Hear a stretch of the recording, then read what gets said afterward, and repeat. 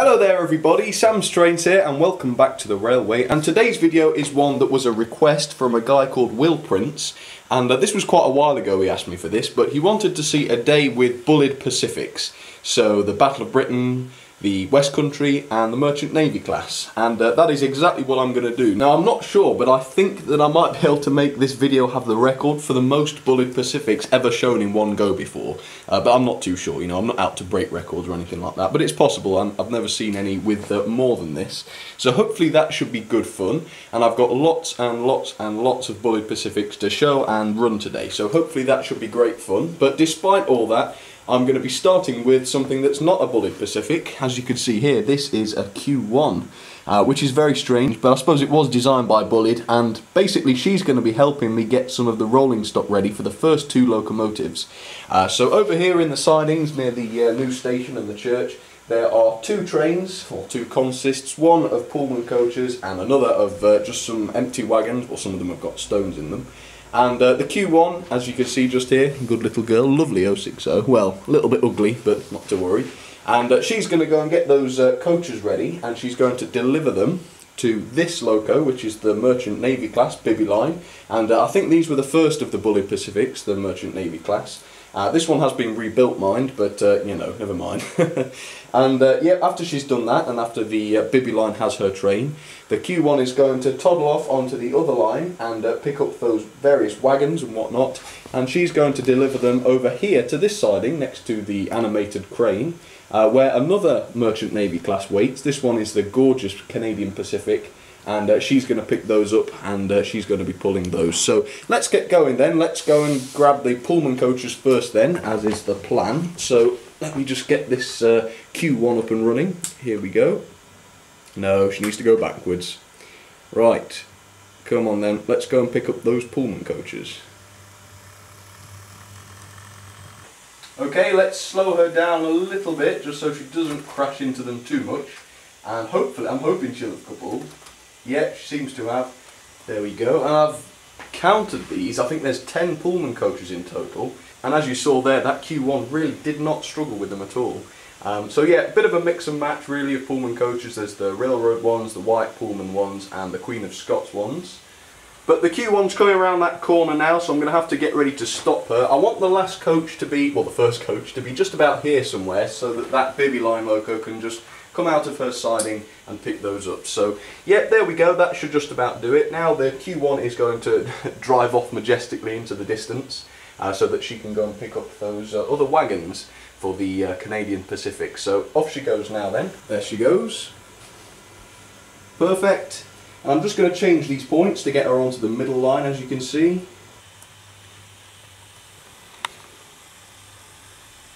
There we go. She's just about fine there.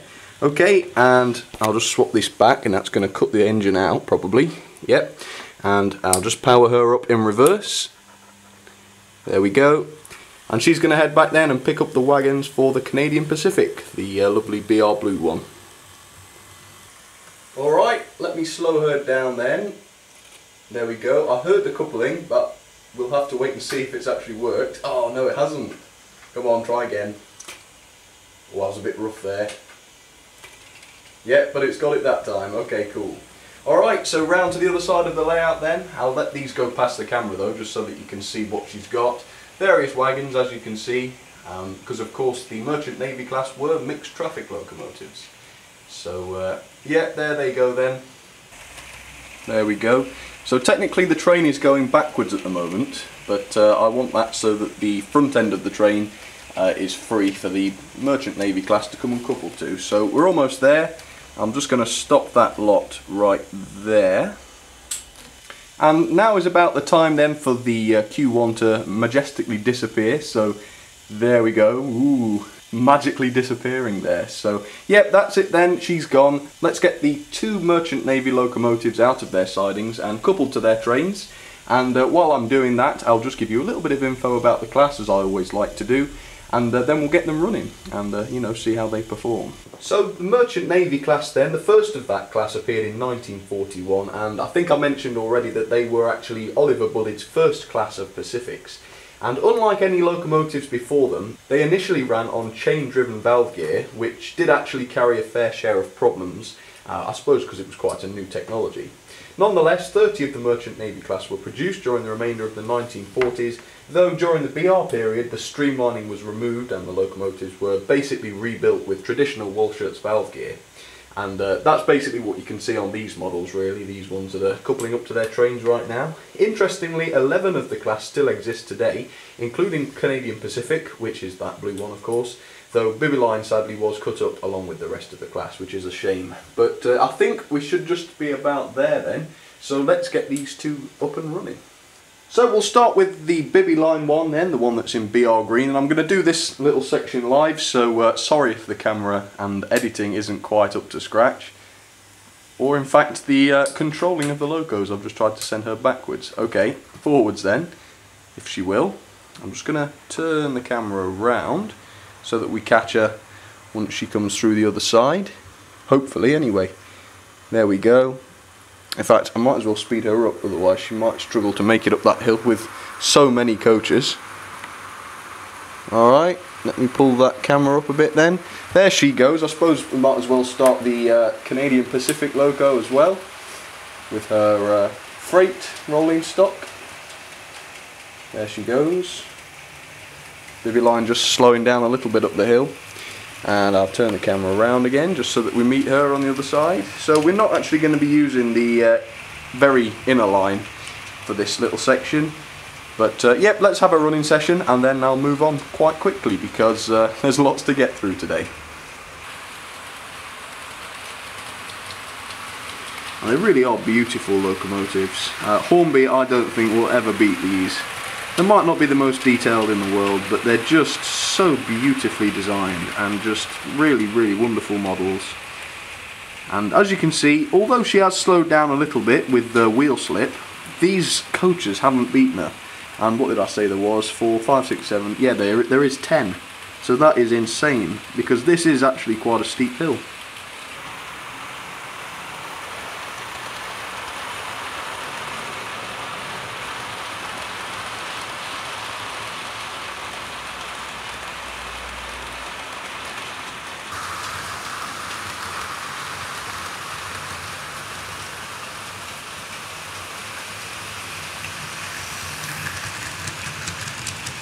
Yep, I like big rakes of wagons as well, I think they always look very smart.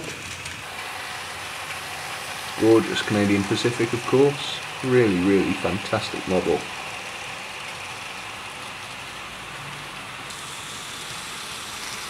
And I'm going to try and get Bulleid's wheel slip as she comes up here. As she comes up here and gets to this station, I'm going to try and capture her wheel slip. So, because I know some of you like seeing a bit of wheel slip, so yep, I'm going to get ready for that. She's coming now. Ooh, look at that. Such a struggle.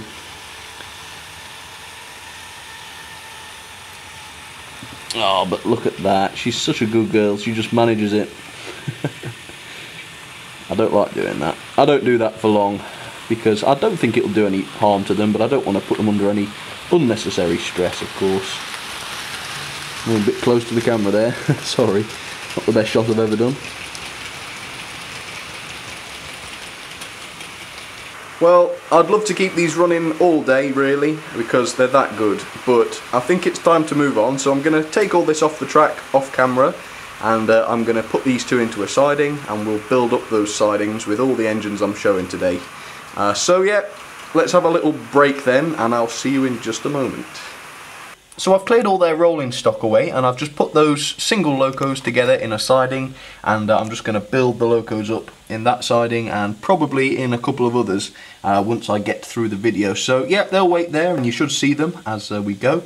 But let's introduce the next 4 locos. Yeah, I'm going to be running 4 in the next session, so here we go. And now you're seeing an empty track, very mysterious. And I'm now going to move on to the Light Pacifics, which is the Battle of Britain class and the West Country class, but I think I'm right in saying that all of the ones in the next little section of the video are all going to be considered Battle of Britain locomotives. So I'm not going to keep you staring at this empty track for long, so here we go. Here is the first couple, and it is a couple because they're double heading. So here they come into shop right now, and these are actually the same locomotives. These are both Winston Churchill, but you'll notice they've got different running numbers. The one at the front there is in the BR green, and that's got the running number 34051, and of course that's a BR running number. Although the one at the back, which is also Winston Churchill by name, has the southern running number in the southern livery, which is 2IC, I would say. It might be 21C, I'm not too sure. 151. So yes, 2 Winston Churchill locomotives with 7 southern coaches on the back, and of course between them that is no challenge for those at all, so that's perfect. We'll move on to the middle line then. Here's what's on the middle line.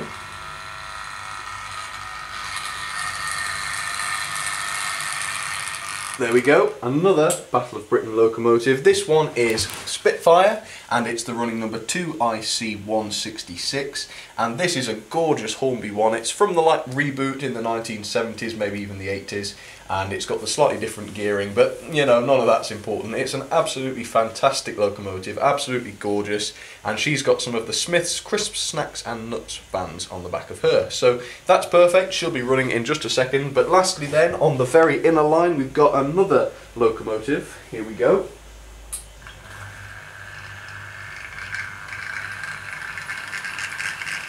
Another Triang one. Oops, abrupt stop. And this one is Fighter Command with my own nameplate, which I made, so they're not all that good, they're a little bit wonky, but never mind. That one's running number 2IC, or 21C, whatever it might be, 164 this time. And she's got quite a nice consist of various tankers there, so hopefully that will look quite nice. I think I'm definitely going to get through quite a lot of rolling stock today with this video. But yeah, for now, let's get everything up and running and have a running session with these. And of course, just in case you didn't know already, I'll give you a little bit of info about the Battle of Britain class, or the Light Pacifics generally. So here we go then. Here's Winston's, the 2 Winstons. Off they go. Then the Spitfire, which is a little bit slower because it's got the different gearing. So there's that, perfect. And finally then, Fighter Command with her various different tankers. There she goes. Okay, so I've just done a little bit of research on the running numbers, and it turns out those first I's that I said were I's were actually 1s. So the running numbers are actually 2-1, C1, 164, etc. Not 2IC1, 64, etc. So yeah, just thought I'd better point that out. But yeah, the Battle of Britain and the West Country class, which we'll see later, were collectively known as Light Pacifics, and these were designed a few years after the Merchant Navy class in 1945 by Oliver Bulleid, of course, as a similar but smaller version of the Merchant Navies. The first 48 then were known as the West Country class, and I'll get onto those later again, and the final 17 were known as the Battle of Britain, which are these, although actually the locomotives were technically absolutely identical. They were a very unique looking class, characterised by their air smooth casing, as you can see on these, and wheels with little holes in them rather than spokes in order to reduce their weight. And they were very efficient machines, designed to be as efficient as possible by Oliver Bulleid there, of course. In total 60 were rebuilt, and we're going to visit the rebuilt West Country class later on. 10 have been preserved and 40 were scrapped.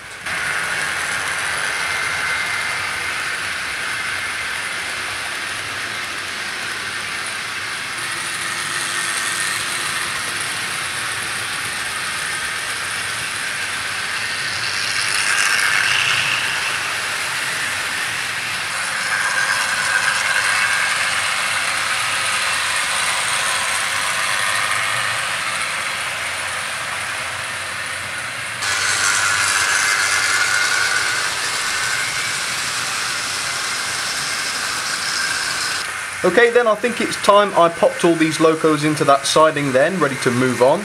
I've got a few more locos to show you which fit under Bulleid Pacifics, and one of them is an extremely special one. And I'm not sure it's ever been shown on YouTube before. At least not properly anyway. So yeah, let's give that a go and be right back as always.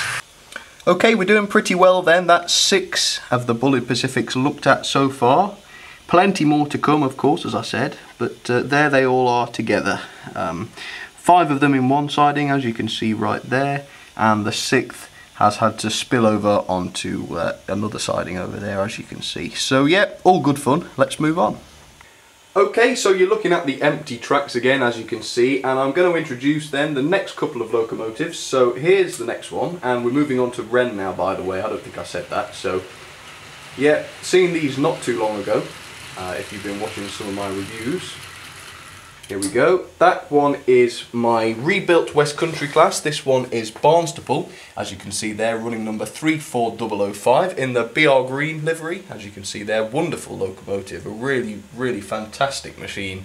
And it really is mightily powerful as well, as you probably know, but she has got a reasonably small rake, well, it's small for her, of various wagons, and my ocean wagons, and various others, so hopefully that will all look very nice. And I'll get her running in just a second, but then on the second line we have this one. Here it comes right now. There we go. And that one is in the Southern livery, which is of course fictional because these were rebuilt during the BR period in real life. So this one is 21C109, and that's Lime Regis in that gorgeous, it's a very odd southern green. It isn't the sort of normal southern green, but yeah, not to worry, never mind. And she has got a, well, a reasonable rake of low loaders. It's something I don't do very often, so I thought I'd do that. So yeah, a few trying ones there, a few logs, bits of track, all that sort of stuff. So hopefully those two will look pretty good together. And yeah, without further ado then, let me get these two running, and then we'll get on to the grand finale, which is pretty grand, definitely. So here we go then, let's have that running session.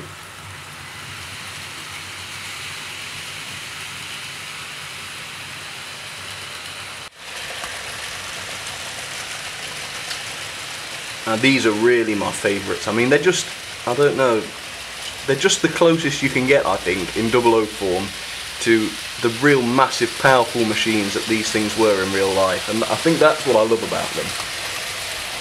You just get a real sense of power from them. There's Barnstaple and there's Lime Regis. Nice and quick, probably a bit too quick for freight.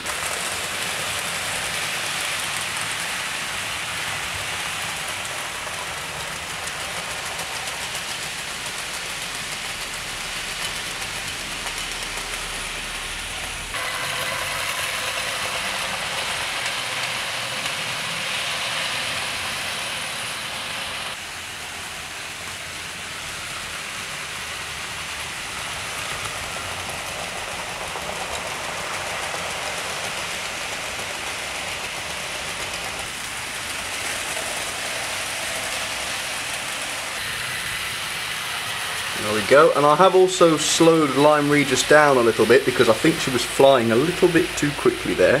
And yeah, these low loaders aren't very heavy at all, so it really is like she's got nothing on her at all.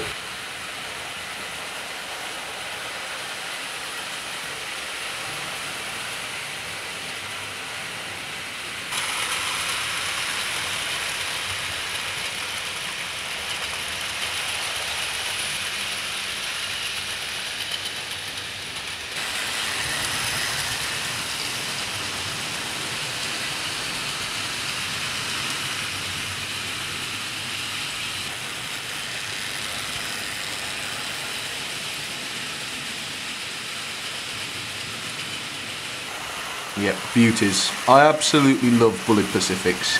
Just can't beat them in my opinion. They've got to be my favourites, definitely. But anyway, it's time to get these off, I think. I did show them both not very long ago, so I'm not going to keep them running for that long because I really want to get on to the grand finale. And I'm really excited to show you that one. So I'm going to get these off camera of course, put them in that siding over there, that one over there, and then we'll move on to the final loco of the day. And I've saved by far the best till last, I think. Alright, be right back then. Okay, that's all done then. Here we go with 8 Pacifics on the line, well, in these sidings. Bulleid Pacifics, of course, of all different shapes and sizes now. And I won't keep you waiting any longer then. As promised then, here is my super rare, fantastic Bulleid Pacific, and a little bit more about it coming up now. And here it is then, my Wren mint condition unrebuilt West Country class. This one is Plymouth and it's number 21C103, and it is by far my most prized and favourite locomotive that I own. It just is absolutely wonderful. They're incredibly rare, and in fact I think this is probably, although I'm not sure, I think this is probably the first time one is going to be seen running on YouTube. They are that rare, and you know, even in poor condition they fetch an awful lot of money, but this one is absolutely mint, as you can see. And I will review it at one stage, so if you'd like that, then stick around. But the Southern coaches have come back out for her for this quite special occasion, because this is the first time she's ever going to run on the channel. So here we go then. This is Plymouth, my mint condition wren. I'm sorry to keep banging on about it, I'm showing off a little bit, so sorry about that. But yeah, here we go then. Here she runs for the first time on the channel. Here we go.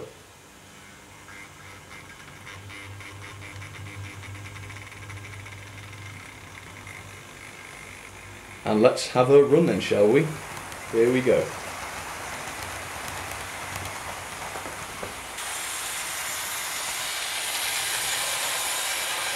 Just look at that. Amazing. She's so powerful and she runs so well and quietly. It's just incredible.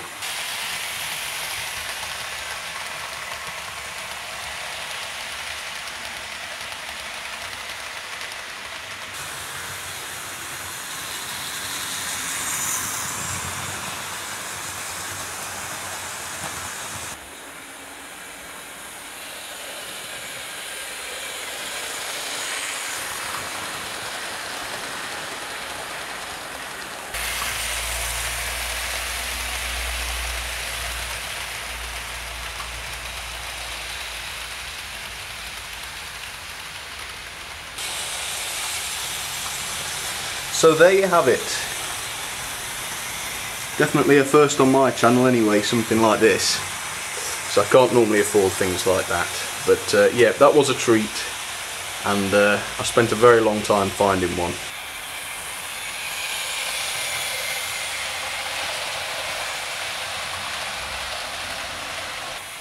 Well, that's it then. That's all of my Bulleid Pacifics. Now all I've got to do is get this one into those sidings as well, and I'll show them all together. So yeah, let's do that then. Well, there they all are then. Quite enjoyed that actually. That was a really fun one to do, and hopefully it's been quite an interesting and probably quite a unique video as well. So I do hope you've enjoyed it. If you did, please feel free to leave the video a like or even a comment, because I do love to hear from you, as you probably know, and I will always get back to you in the comments. Also, you can check out the Facebook and Twitter pages at facebook.com/samstrains or twitter.com/samstrains. And don't forget, if you want your pictures up on the walls in this room, you can send them, or drawings or whatever, up to samstrains@outlook.com. and I will print them out for you and put them up. So I think that's about it. That's all I've got to say. So again, thank you very much for watching. Much appreciated as always, and I will see you all very soon. Cheers everybody.